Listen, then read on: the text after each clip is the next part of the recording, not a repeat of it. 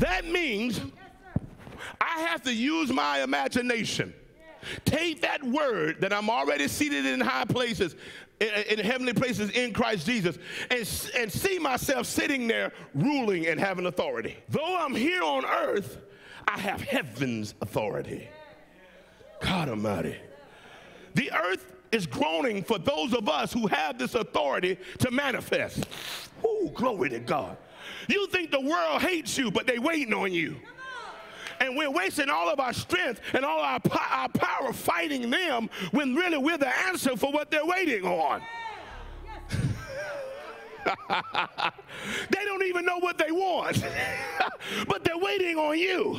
And you got to be able to see yourself in victory. You already got to see yourself in position as a son of God and not some person who is just going through.